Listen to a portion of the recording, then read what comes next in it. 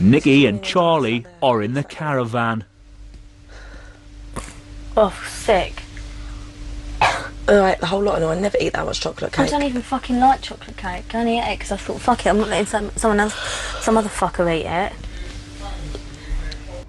Do you know what pissed me off today, though? I must admit, it did piss me off. I fucking stood there and helped Carol do a lot of that cooking. She helped me as well. We did the cooking together type thing. And I know there was a little bit of shepherd's pie left, but if I hadn't have left that bit, then someone else would have got more, blah, blah, blah.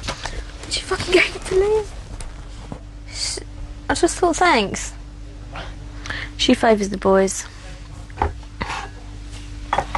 Oh, it's coming in now. Coming in hard. You're right, guys, we're just sitting here moaning about how much chocolate cake we've got. Woman, the skinniest one, jump on there. Put your nose back on if you want. Little sick foot. Oh, this reminds me of something. Totally. Does it? Yeah. I want a cup of tea. Charley, Tracy and Nicky are on the sofas talking about Liam. Shoot, he slapped Carol's ass the other day. I mean, he's only having a laugh, don't get me wrong. And it's not like I'm jealous or anything. But I sort of see a little bit of a sleazy side to him.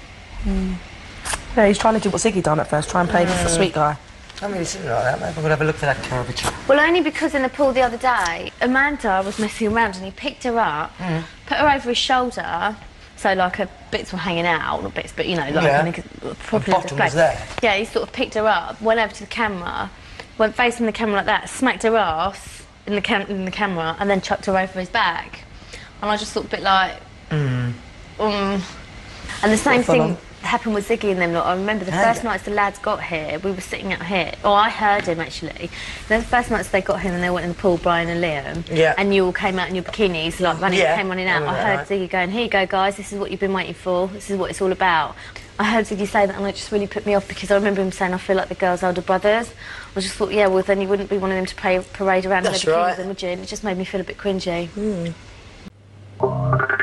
12:08 a.m.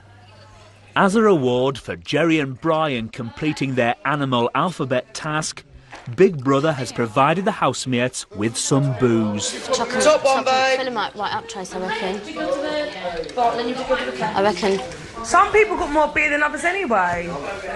Honestly, they're all equal. There was 6 beers and we split them all in 2. You know, I think Brian should get a whole bottle because he was in. I don't mind because I don't drink, but you should get a whole bottle. Jerry, I was sitting on the sofa minding my own business when someone said, "Nicky, can you please come over and divide the beers up?"